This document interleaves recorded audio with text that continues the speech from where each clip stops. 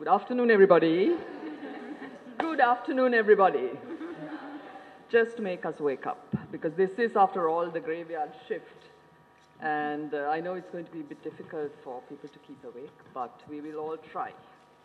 So may I warmly welcome you to this session it's titled Myths, Realities, Politics, and the Imagination, Post-War Sri Lanka and Women's Writing.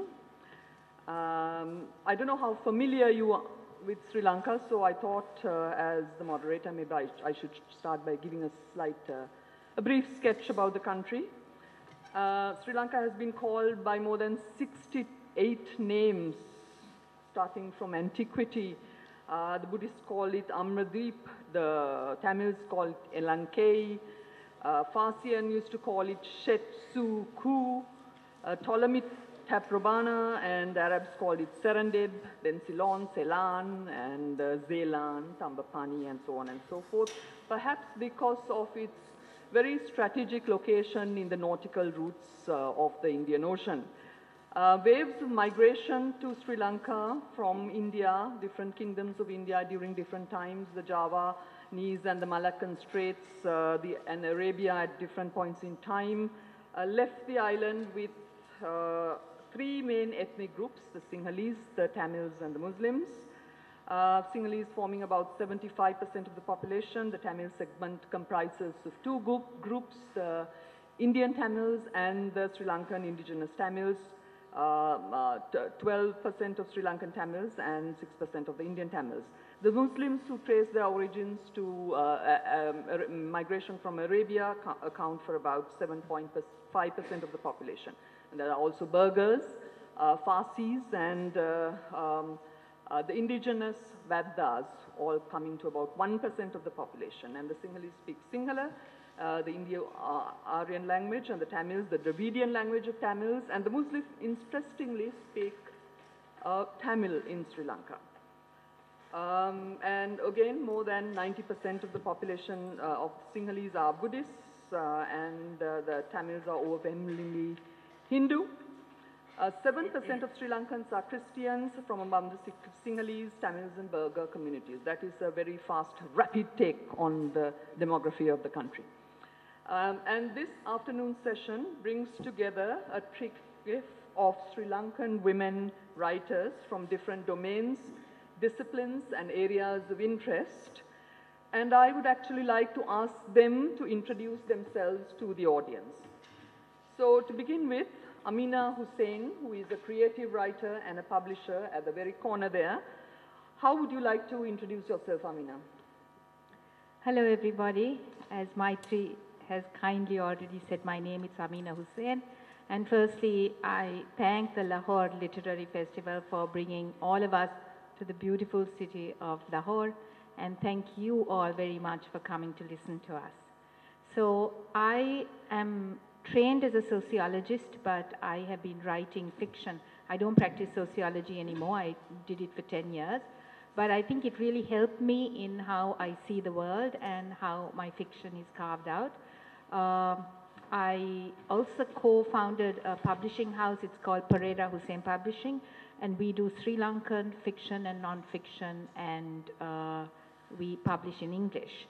I have published 2 collections of short stories, 1 novel, which we will be talking about at this session, and I'm currently at work on the 14th century Moroccan traveler Ibn Battuta, who visited Sri Lanka, and I have mapped out his route and done a travelogue on that as well. And shall we ask Bhavani Fonseka on my left here, a writer, lawyer, human rights activist. Can you please give us a brief introduction about your work, Bhavani? Thanks, Maithree, and again, thank you to the organizers. I'm Bhavani Fonseka. I'm a lawyer by training, but worked as a human rights activist, researcher, advocate, troublemaker, everything in Sri Lanka. I'm based with a think tank based in Colombo, which looks at broadly peace, reconciliation, human rights issues, and my work in the last couple of years has been around reconciliation issues, and I'll be talking about it in terms of Sri Lanka's own legacies and struggles for peace and justice. So a lot has been on transitional justice, and you might all think, what is transitional justice? I will talk about that. So I'm a lawyer, activist, researcher, as well as Sri Lanka. Working in Sri Lanka, I've also worked around the UN human rights system in Geneva and New York, raising the issue of Sri Lanka in the international fora, and making, using the UN system to put pressure on the Sri Lankan system to improve the human rights system. So I'll maybe talk a bit about that as well at some point. And more recently, really kind of with the political change in Sri Lanka in 2015, exploring ways and engaging with the government and other stakeholders in trying to get sustainable, genuine peace in Sri Lanka, and that's the big struggle right now. So yeah, several hats, but I'll be looking at it from a writer's perspective here. Architect and writer, to my immediate right, Sunela Jayewardene. Good afternoon, if you all are all still awake. Thank you for the organizers for inviting us and lovely people of Lahore. As Maithree says, I'm an environmental architect. That's my profession. And my great passion is environmental conservation, so I have been called an environmental activist. And yes, that's what really sort of fires my batteries. That's environmental activism. Writing is a hobby, and this is my first book, which is The Line of Lanka, which is quite hard to pin down in terms of genre. It's loosely a travelogue, looking at some of the histories of Sri Lanka. And yes, I guess I wear quite a few hats, and that may be because I'm a woman. Right, thank you very much. First of all, I would like to talk a little bit about the craft of writing.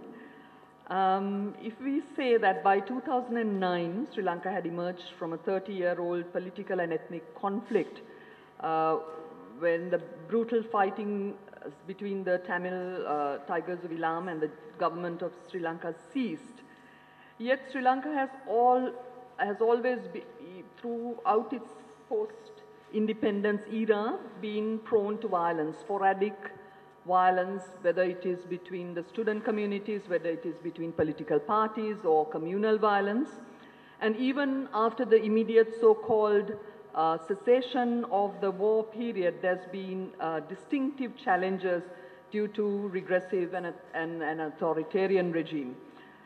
Bhavani, since you have positioned yourself first and foremost as a human rights activist, let me ask you, what have been the challenges and constraints of writing facts and figures during times of war and during times of no war, and especially as a woman? Okay, so I thought in terms of, I think, our own work, it's very important. I know Maithree set a very quick context, but all three of our writings, as well as other work we do, is set in particular contexts. And in terms of craft, in terms of writing, it's very important to understand the journey Sri Lanka has also gone through, from 3 decades of a brutal war, but conflicts, numerous conflicts before that, and continuing conflicts. So the war really was a very specific context in terms of the writing and the craft, but also immediate post-war, which is really post-2009. And that's also an important time to understand, because it was at a particular juncture where it was a very powerful regime, increasing authoritarianism, and I'm just putting that in context because all the work is based on that context. And 2015, as I said, there was a political transition where we had democratic elections and was a smooth transition to a new government. So we kind of setting the stage in terms of three contexts. And in terms of the writing, my writing is really based on looking at the ground realities and trying to capture what is happening, what's happened in the past, but it's fact. So fact is very much, you can't make it up, or you shouldn't be making it up, but also being very clear as a lawyer, verifying data, because something that's easily shredded to pieces and countered is when it's not backed by data. So the writing really has to be grounded on the context, or shaped by context, but grounded on facts, figures, verification.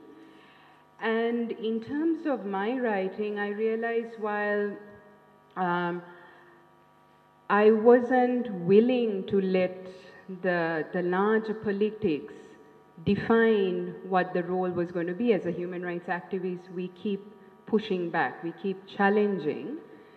The threats, the attacks faced by many of us also defined how you present something. So the language, the framing also is very critical in terms of that context and how one can negotiate certain spaces.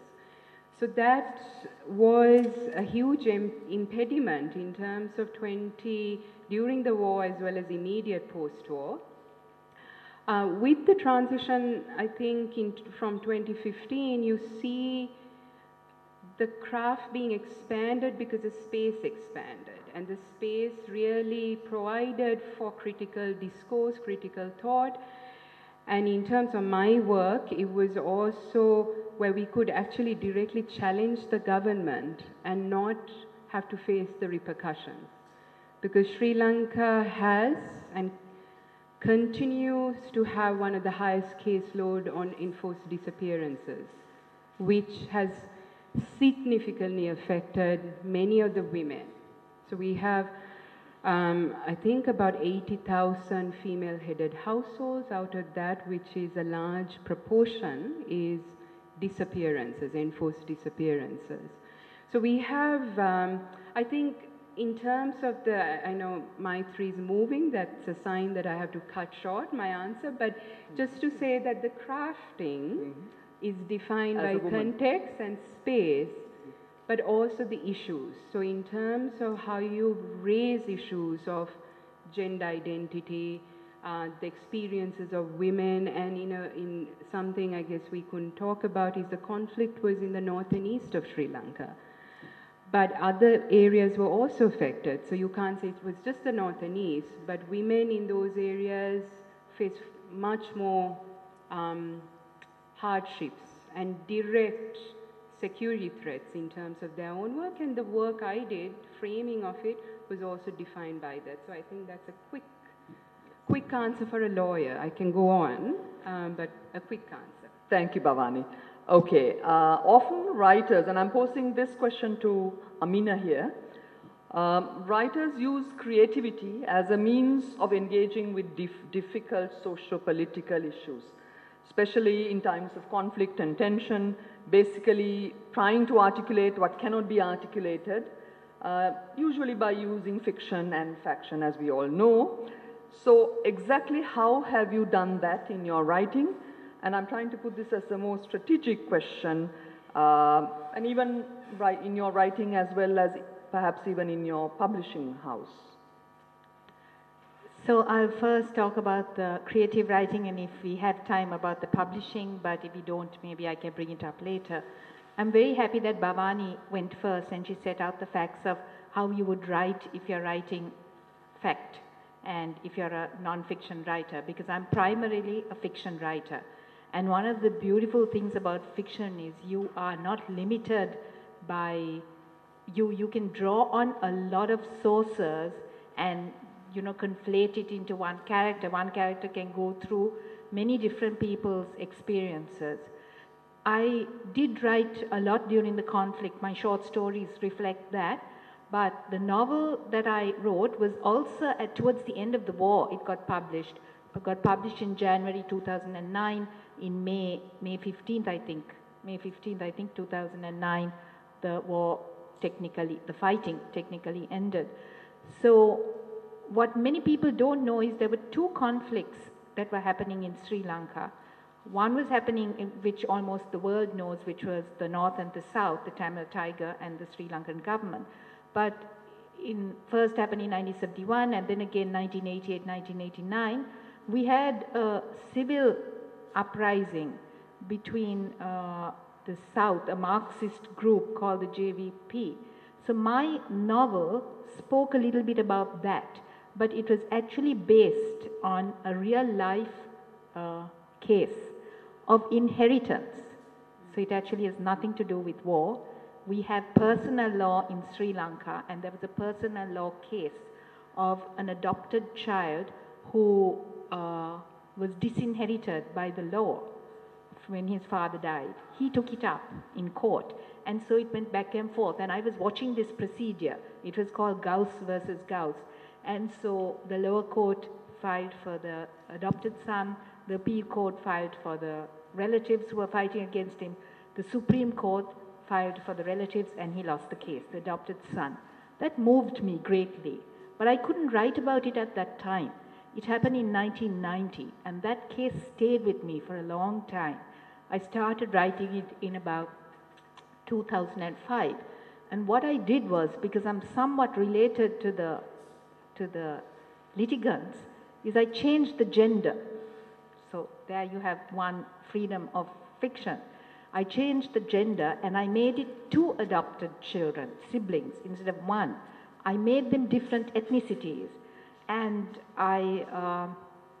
so you can see how you can play around with so much with fiction, and your inspiration can be a real life case.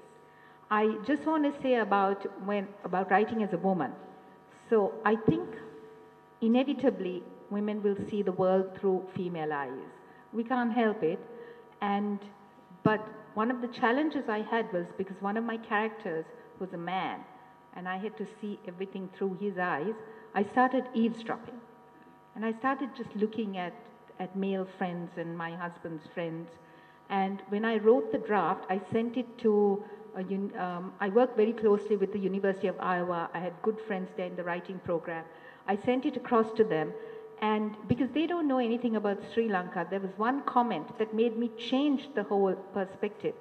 The comment was that both your characters, the girl and the boy, speak alike, but from the background, one is clearly lower middle class and the other one is clearly upper middle class, and they can't be speaking alike, which meant I had to go and look at language and how class affects language.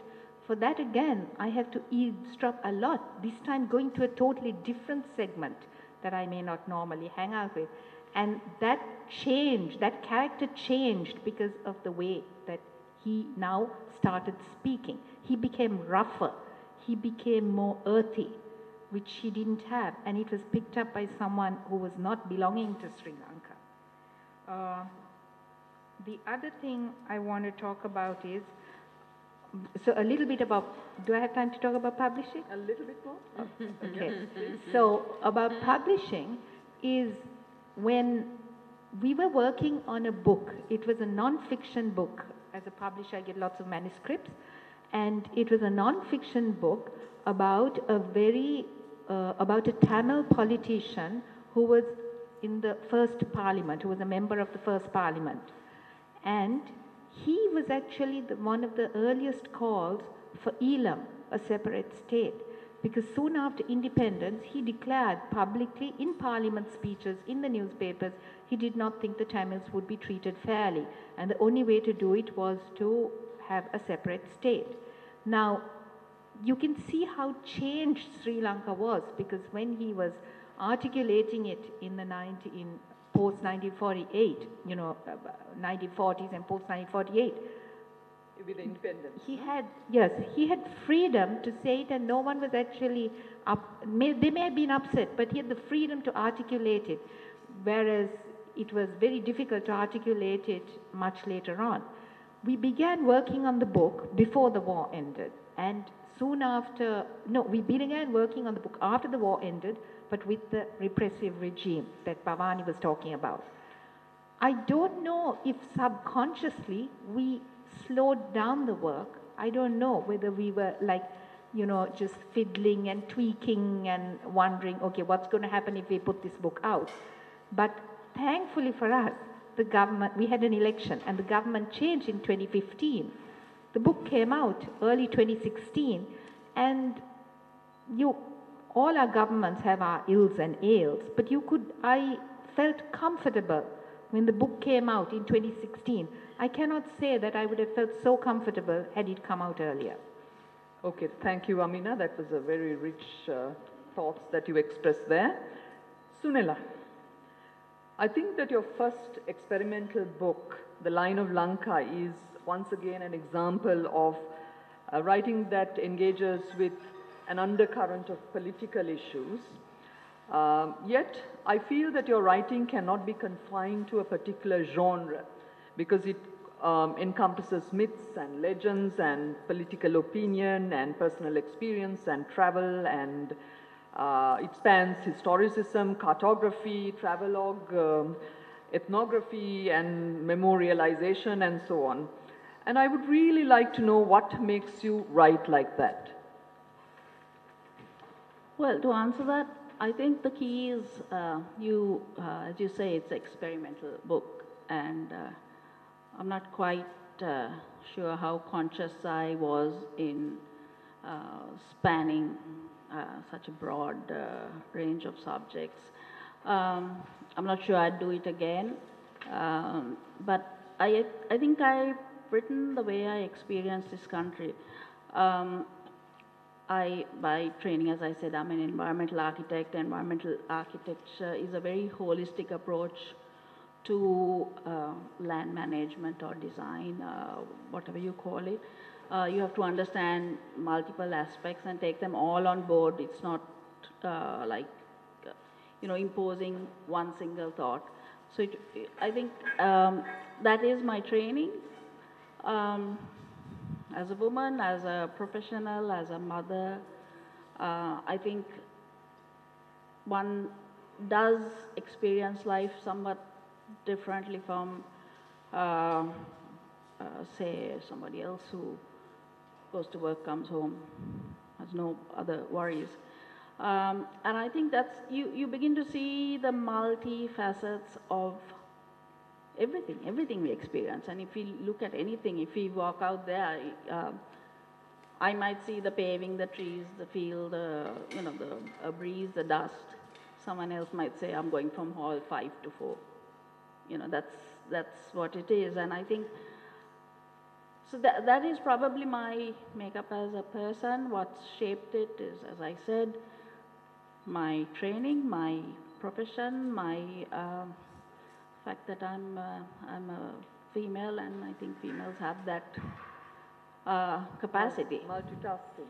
The capacity to, yes, take on so many things. And in writing, I think what I've done is, to be very frank, not a deliberate, very conscious, I need to put this out and that out and the other thing out. That's the way it came out. Because as I said, for me, writing is a hobby. And I think if I didn't write the way I did, I'd probably be cheating the subject the main subject, which is Sri Lanka. And I think I would definitely have lost a dimension in the narrative if I didn't, if my writing didn't encompass all those, aspects. Okay, and again, Sunela, I would like to, on a different track now, a considerable part of the conflict in Sri Lanka was centered on who stepped foot on the island first, on origins, on migrations, on colonizers, on ancestry, heirs and progeny. The single ethnic group in the island, in particular, traces their origin to the arrival of the Aryan prince Vijaya on the shores of the northwestern part of the island, as chronicled by the Mahavamsa, which is a very influential Sinhala Buddhist text, chronicle, around 500 BCE. And if I may quote from your work, you say, "In a country that is awash with a cornucopia of historical data and archaeological remains, the less evident and incomprehensible are easily ignored, perhaps due to the claims laid by the predominant Aryan Sinhalese. Most of the archaeological sites are casually assigned post-Vijayan origins. As the pre-Vijayan era is only hinted at in the Mahavamsa, the majority of the Sri Lankan population is content to let them remain in darkness." Now, can we ask you to elaborate on those words? Yes, I think, so I am a member of the predominant race. I am what is tagged as an Aryan Sinhala Buddhist. And That is with a tongue in your cheek, you're saying that. Yes, if you read my book, you'll realize it's very tongue-in-cheek. I think what brackets the history of the Sinhalese is a series of chronicles referred to as Mahavamsa, written by the Buddhist clergy, and that's all about the heroics of the Sinhalese. But in that same text, there's reference to other races and ethnic groups that peopled the island before. And the fact is that in that, though they refer to the beginning of civilization in the country with the arrival of, purported progenitor Prince Vijay of North India, there is mention of Nagas and the Yaka and the Rakusa and other tribes who I think clearly had culture and civilization. There are references to battle over a gem-studded throne. Now, you couldn't have a gem-studded throne if they were, running about naked in the woods. So there must have been civilization. But at the same time, though this chronicle is all about the heroics of the Sinhalese, there is no mention of annihilation of any of those. There is no ethnic cleansing referred to. So what I think is this all became, we absorbed all that. We are what we are today, what we call ourselves, Sinhalese are just a big blend of everything that existed before, all the races and ethnic groups. But somehow, as we dominate now, today, I don't know where we'll be 50 years from now, but we are still very insecure. So we could blame it on 27 years of civil war, which shook, the base of our control. But we are a very insecure people right now. We are, waving flags of, being a superior race, being the blood of the Singha in Sanskrit means the lion race. Besides the fact that there are no lions in Sri Lanka, I don't know where this whole lion thing comes from, but yes, we are the lion race right now, and I don't know why we've got into this position where we are constantly defending who we are and what we are and trying to underscore this race and the purity of who we are today. So, I don't know, I guess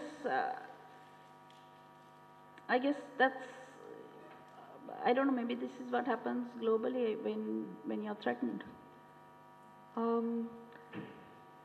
So you would say that looking for origins in a way is a fundamentally political project? Oh, absolutely. I've researched these aspects of Sri Lanka, and I would say definitely it's always been a social construct. his political construct. And I think anywhere in the world that is what happens, because politicians learn very fast, rulers learn very fast that this is a fabulous tool to shape races, to draw lines. And the British, as we all know, divide and rule was a part of their policy. So yes, I would definitely say that to the famous Churchillian line, which was history belongs to the victors. Sorry? No, sorry. Yeah. I think Ameena was wanting to bring out the point about your, you were at breakfast telling a story about the origins, right? Yes. Yeah, I was. But first I want to tell Sunela, no hope in hell that I'm not going to be writing another book. She's my publisher. No, because Sunela, so firstly, I just want to state, to all of you, we are the Sri Lankan panel, and actually, you all don't even know the difference. If you didn't have my name, you wouldn't know anything. You wouldn't know what ethnicity we were. We are Sri Lankans. But in Sri Lanka, like maybe in Pakistan, maybe in India, maybe in every country, when you're within, when you're without, you are one cohesive group. And that happened to me when I left my country. I lived in America. I was Sri Lankan all the way. Nobody cared about what ethnicity I was. But when you return, all the minor categories come into play. So when we were having these discussions, breakfast discussions, plain discussions, and it preoccupies us a lot of the time because we all think alike, and we wonder why our country is going through the turmoil it does. So not only do the majority have their insecurities, the minority have even more insecurities. So the minorities are also doing myth-making, and they are also saying, we came from here and we came from there. As Maithree said, the Muslims claim that they came from, their descendants of Arab traders. What they don't say is that many of them didn't come with women, so they married Sinhalese and Tamil women. So we are a mix, just like any other ethnicity in Sri Lanka. When Sunela was talking about the Aryan Buddhist theory and Vijaya, so Vijaya is this Indian prince who came in 500, around 500 AD, and the Sinhalese say they start from there. In 500 BC, sorry. So when I was doing my Ibn Battuta research, I was trying to map out his route in Sri Lanka, and I was going on the journey, and what I did was I would just talk to people on the way. I would stop and talk at every temple, every church, every mosque. And in the northwest coast, I came across this little mosque. There was a poor, a seemingly beggar-like man who was seated on the steps of the mosque, darning a sack. And so I go up to him and I chat to him, and I discover who he is, the muezzin of the mosque. You all know in Pakistan who the muezzin is. He's a watch for prayers, the timekeeper. So I started talking to him, and he was like a textbook dream. He was coming out with all the correct answers. I wondered, if he wasn't so dirty, I would have kissed him. But he might have had a heart attack at that point. So anyway, we started casually talking about how long has this mosque been here? How long have you been here? And he very proudly said, we've been here for centuries. We have deeds from one of the Kandyan kings dating back 400 years to the land. And all of a sudden, I didn't even prompt him. He said, we are the origin people. And I really looked at him startled, because I'd never heard of a Muslim saying that they are the original inhabitants of Lanka. And I said, really? Why do you say that? And he said it so beautifully. I hope I can capture their sense. He said, the Sinhalese are always saying they came with Vijaya. We don't say we came with Vijaya. We were here. But we were not Muslim then. We became Muslim. But we have always been here. So we are actually the origin people. And I just totally gobsmacked by that thought. I had never heard anyone express it before. And it made me think that obviously, in the hinterlands of Sri Lanka, people are asking the question, who are we and where do we belong? And I believe personally, it comes about today. We're all asking ourselves, who are we, where do we belong? Because we went through 26 years of brutal conflict. We all lived through it. We never lived elsewhere and came back, after the war ended. We all went through every painful minute of it. So I was struck by how all our stories are in fact connected. Okay, thank you, Ameena. Bhavani now. Sorry to have ignored you for a while. Maithree, you seem very surprised at my answers, that I'm actually able to, because I'm the clown of the group. I keep them in stitches. I think she thought I would clown around here as well. I think you're being nasty to me now. Okay. Bhavani, I want to ask you this. Given that many political disputes between ethnic and religious groups are often founded on contentious or rather contentions regarding the genesis of people, purity of race, territorial claims and disagreements, the denial of rights and entitlements and benefits and so on.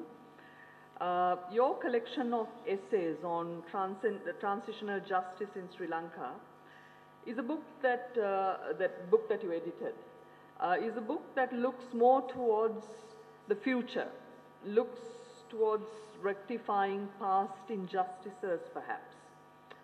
Are there any answers to be provided by transitional justice for societies undergoing these kinds of tensions? So one of the reasons I decided a book is needed in terms of addressing or reckoning with the past, and I think South Asia as well as globally, you have so many challenges in what societies go through in terms of violence, conflict, war, authoritarianism, and a range of issues, was the fact that you have as a lawyer, I'll say there are these legal concepts, international standards, and we talk a particular jargon, but it's not accessible for the people in terms of how is it relevant, how does it resonate with the people of a particular country.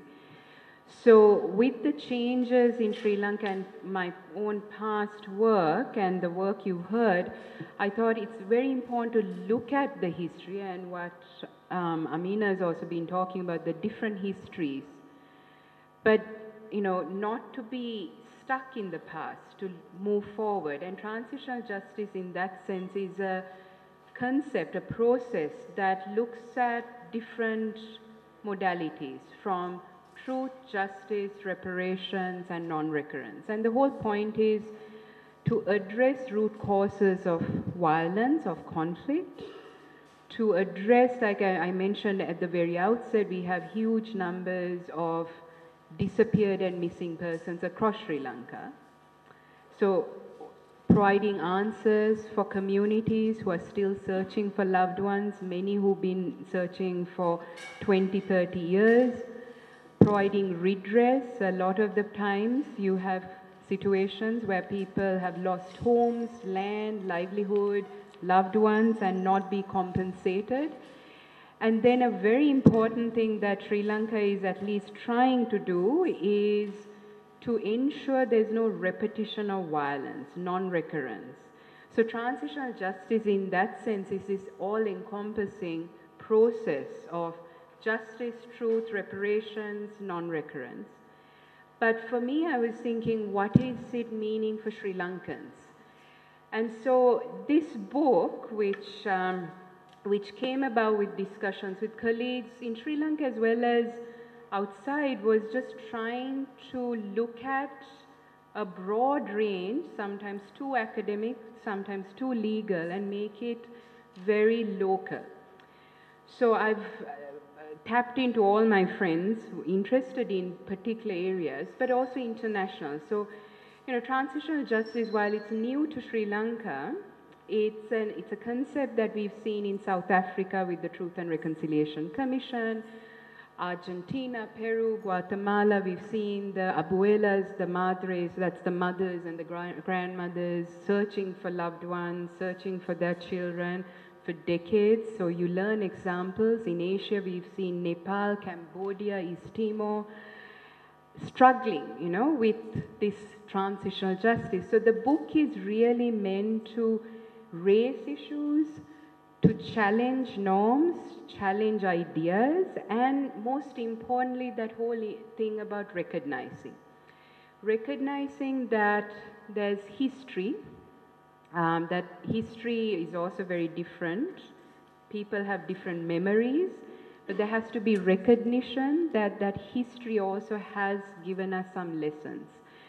So in a very simple way, TJ could be classified, in my words, as something reckoning with the past, but trying to move forward, but very much grounded in history. And I think that's the most simple I can say in terms of a very complicated, complex process. That's not linear. It's so messy.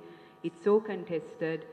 And in a way, the book kind of also challenges certain notions, because sometimes it's seen as the global north. This is very much a global south exercise, but looking at our own histories and learning from it. So I think that's the simplest answer that a lawyer can give on this. We are very grateful. Thank you. But actually, you're talking about multiple histories of bigger histories, dominant histories, marginalized histories, and so on. And on that,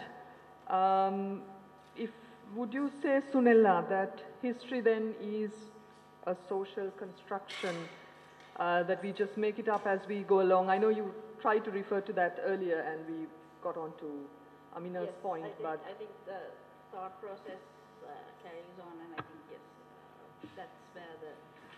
that's where the whole question of history is being politically derived, them being socially constructed. Yes, I'd say so, and I think the Maasai have a very apt saying. It says, until they say, the Maasai of Africa say, until lions have their historians, tales of the hunt shall always glorify the hunters. And I think this happens constantly, where history is presented in a certain way.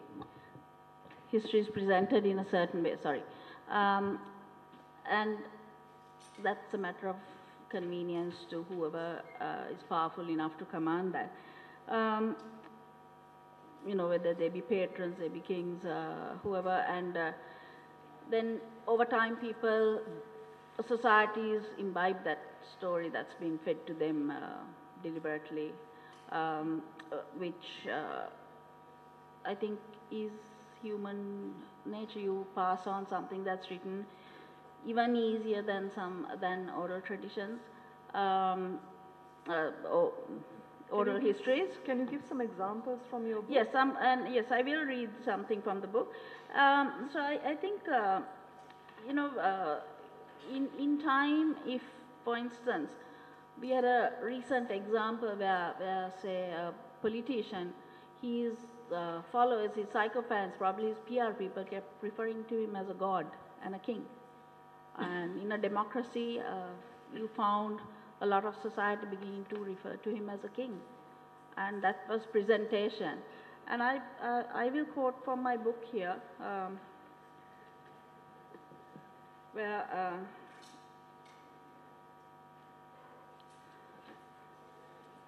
it said, I quoted this before, but I will say it again.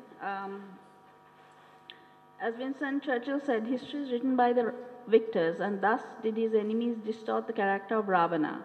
In the epic Ramayana, Rama's personal scribe, Valmiki, recording Rama's journey to power, demonizes their fallen enemy, misinterpreting the metaphorical Dasaisthana, 10 heads, that referred to the 10 kingdoms Ravana ruled. Valmiki portrayed him instead as a 10-headed king of demons. Rakusas were not demons, but protectors in whose care, or Raksa, the sacred lands of Lanka remained. The meaning of the word was misrepresented, and in time the demonic representation of the Rakusa took precedence. The ultimately victorious Prince Rama was deified and presented by Valmiki as an incarnation of their god Lord Vishnu. The Indian prince's heroics over the mighty Ravana gripped neighboring India as this interpretation proliferated. Thank you, Sunela. So multiple histories, and I want to return to Bhavani now, because in a sense, in terms of transitional justice, we are moving away from the singular history, as we discussed just a while ago, to the plurality in histories, and we're talking about multiplicity, diversity, diverse histories, narratives, and more than anything else, when it comes to truth. And when you have diverse truths, then people kind of tend to disintegrate, fall down, and particularly when these are political truths, and which may be complementary on the one hand, but most often they are not, political truths are not complementary, and they would clash. So as we begin to understand that there are as many truths as there are people, what can you say about that?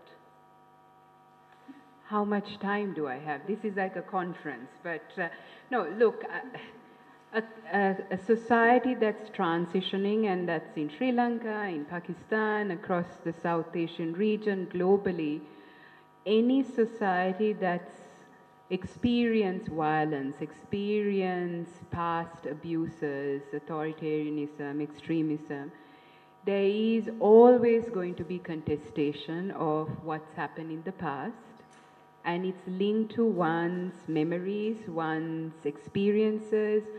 So the multiplicity of narratives, of truth is there, and I think the fundamental point is recognizing that diversity, the fact that there will be contested truths. It's where people come from, and if there is space for that, I think it's then there is more scope for reconciliation. But reconciliation again is not one dominant narrative. It's creating that space for different voices, different experiences. And in some of my writing, I talk about the work of, I think everyone knows the Nigerian novelist Chimamanda Adichie, who's spoken about the dangers of the single story. She's written about it, but anyone who may not want to read it, watch her TED speech, because it's very powerful, it's very poignant in terms of us who go through transitions and face these challenges. And her point is that a single story, one of the dangerous aspects of a single narrative is that it's incomplete, that it fails to recognize different aspects. And I think that's a very basic thing that I think we all may know, but we may not want to recognize, and sometimes it's convenient to just go in one direction. So I think, end of the day, multiple truths, multiple narratives is so critical in terms of respecting people's rights, dignity. But if it's to be a functioning democracy, there also has to be tolerance, there has to be respect, recognition. And basically, there's no, for me, there's no debate. Even though it may be contested, messy, there has to be that space where different people have the space to debate, to have conversations. And as a human rights lawyer activist who've seen some very dire times in Sri Lanka, I have to say the transition in Sri Lanka since 2015, while it may be imperfect, it has given us the space to at least recognize different communities went through different experiences. And that's a conversation, a starting point to at least try to move forward. It's not going to be easy, it's not going to be perfect. It's going to be messy, it's going to be long. But one thing is the fact that there's recognition of the multiplicity and the diversity, and that's why it's so critical. And I think we are running short of time now. If the audience Sorry. also wants to speak. In conclusion then, Ameena, would you care to read to us from your book or any of the books, perhaps Moon on? I'll be happy to read, but would you mind if I read for 5 minutes, or is that too long? What do you think, audience? 5? Okay. There you are. So I've tried to choose 3 excerpts to reflect the subject. So the first one is on conflict, second one on identity, and the third one I will announce on what it is later, because I wanted to end on a more positive note, right?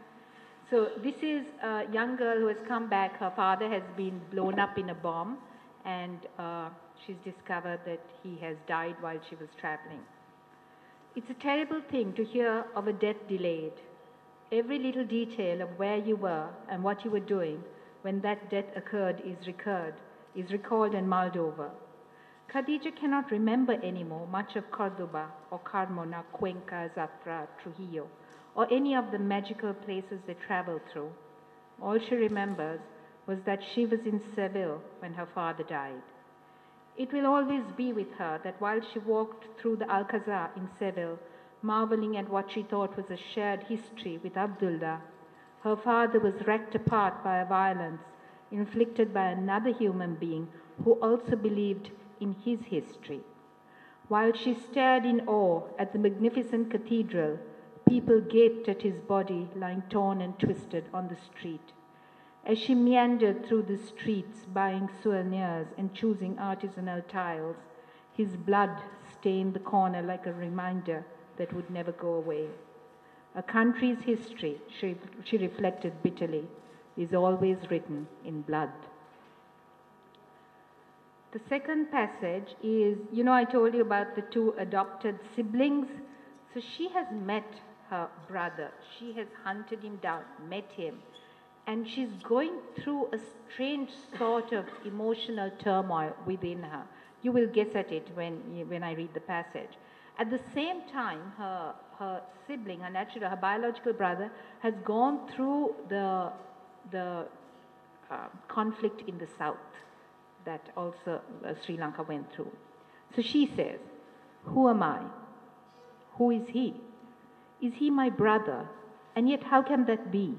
I have never known him as a brother. I love him, unlike a sister. This night, as I sat next to him, feeling his arms around me, I felt a strange and fearful passion. Where do we go from here? It is a question I cannot ask him, as I fear the answer. I want reason banished from my heart. I want to live on the edge of insanity, to experience utter and total madness. I think about the story he told me yesterday, Suarez's story. It is chilling, and I fear for my country. I'm confused. He seems untouched by these horrors, almost anesthetized from brutality. Is this what happens to a country when it turns upon itself? Do we lose the ability to feel? And yet I know that a tragedy like this will remain in our country's pores. We will always have it in our souls, this tragedy and the others that we have experienced. And finally, because I don't want to end on a downward note, this is a bit bittersweet, but it's hopefully more sweet. The young woman was estranged from her adoptive mother, and she goes back, and the adoptive mother tries to reconcile with her for not having told her she was adopted. She finds out in a terrible way that she was adopted. Raushan Gul placed so the young girl's name is Khadija, and the mother's name is Raushan Gul. Raushan Gul placed the bundle of wrapped cloth into Khadija's hands. As she began to open it, Khadija knew from its shape and wrapping that it would be some jewelry. I don't want it, she began to protest, but Raushan Gul urged her to open the package. Your grandmother gave it when you were 15 years old to be given to you on your marriage. She didn't think she would live to see it. They both stared at the diamond-clustered bracelet. It's not right, Khadija whispered. This should not come to me. Give it to Sabrina or to any one of Auntie Yasmin's children. Ummi should not give it to me.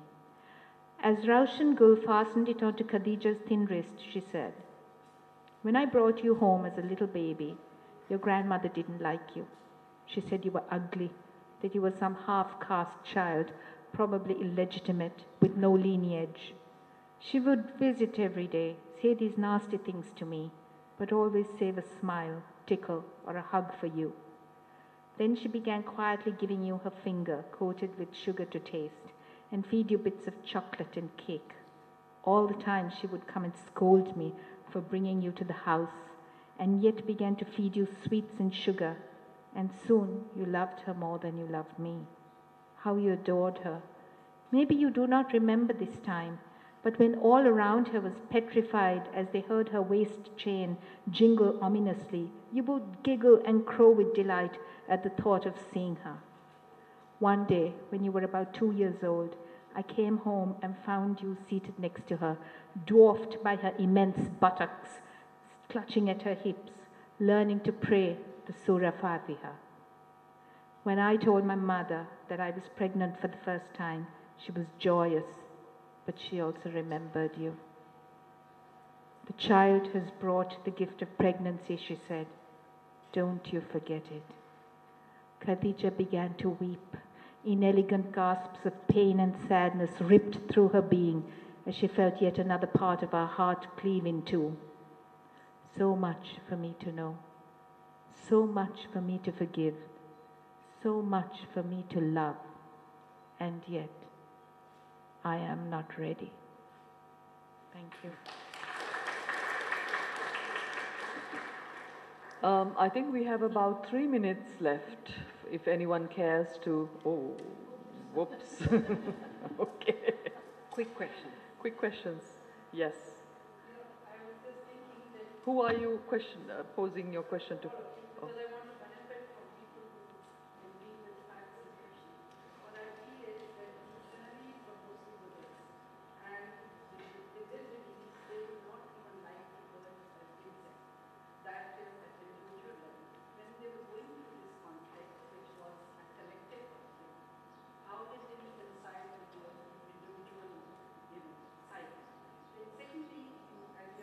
One question each, huh? One question. That there were too many, like in history, they have different point of views. How did you put it in your curriculum in schools and all? Which point of view? Very pertinent. Who wants to take that? Oh, I shouldn't take Okay, look, I think very quickly since we have... Shall we take a few I questions? think we should. Okay, so you have note of that? Yes. Very interesting conversation, thank you. History is the story of victors. I just latched on to that. And I also realized that it sparks different kinds of writing.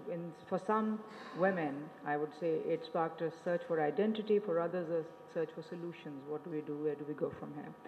I also wanted to find out how men's writings were influenced by the 30-year war, 27-year war, because war does bring on hyper-nationalism, hyper-masculinity. Did that feed misogyny or normalization of misogyny in the writing of men? And perhaps, how did it impact the women also? 2, 3? We'll just take you and then we're done. So continuing with that aspect about history being sort of narrated by those who achieve victory, I just wanted to ask that as a writer, if you're part of, say, the dominant race or the upper class, how do you use your privilege to represent those who don't have that voice or those who are in minorities? And how important is that representation for the transitional justice that Bhavani talked about? How does it help in that transition? So that's just one more question, and you all can all take 1 minute each to wind up. No? All right, I'll try to be precise. Thank you for this interesting conversation. So the thing is, as women, I realize that we all experience our political spaces a lot differently than men. And we all have a very different relationship to our nationhood or the idea of patriotism or the idea that how you relate, right? And I feel like Pakistan and Sri Lanka have had a similarly turmoil-filled past, right? So the question, please. Yeah, I just want to ask that as women, how far do you feel an obligation, because you all have different professions and you all write fiction or non-fiction, how much of an obligation did you feel to represent women's history? Because like you said, history often isn't told by the eyes of a female or how women experience it. So if you could just elaborate on that. Very good question. Thank you very much. No, let's start with Ameena. Okay. So, 1 minute, because I think we'll get kicked out otherwise. I'll just talk very quickly about the publishing, about men's writing.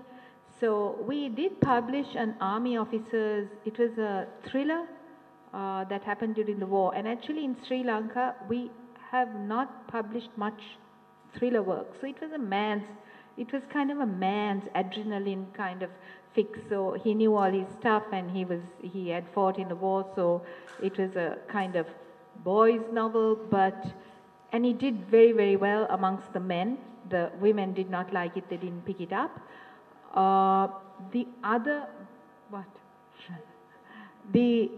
Actually, when you asked that question, who asked the question?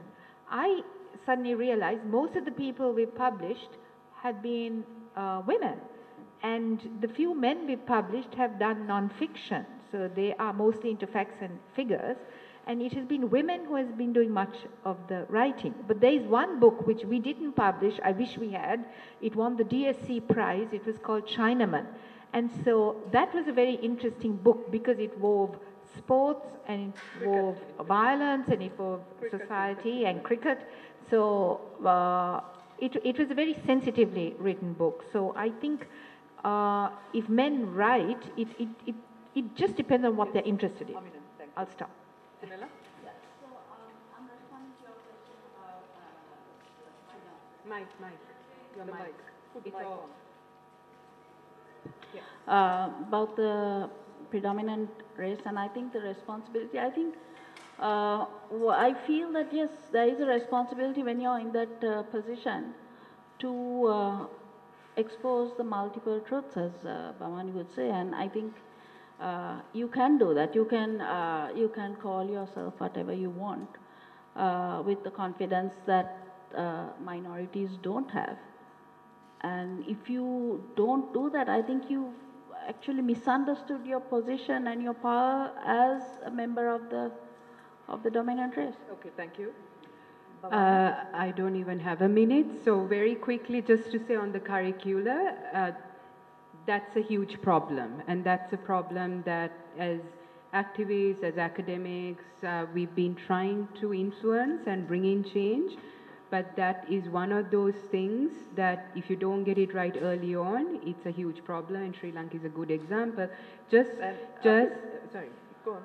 No, I think before I get thrown out, just to say, just to confirm this thing about narratives, identity, I think that's so important, but it's up to each of us, be it from the majority or the minority, to push the issues. And in a society where there is always going to be contestation and challenges, it's very important to stand by the principal positions, however unpopular it is, and I'll end that. All right, I just want to nuance that a little bit. It's not the curricular issue. It's not only in terms of whose ethnicity is predominant in school curricula. It has been the Sinhala predominant version. It's also a case of gender because it's always been male dominant images and narratives and so on. And although we have revised curricula from a gender perspective from time to time, it somehow creeps back in. So thank you very much, the audience. Thank you. Thank you to my panelists. And I would also like to thank the Lahore Literature Festival Committee, particularly my good friend Rasi Ahmed for giving us this opportunity to come here. And he has done it so generously and wholeheartedly for us to come and showcase women's writing in Sri Lanka. Thank you. Thank you. And thank you for coming to listen to us, even though you all didn't know anything about us.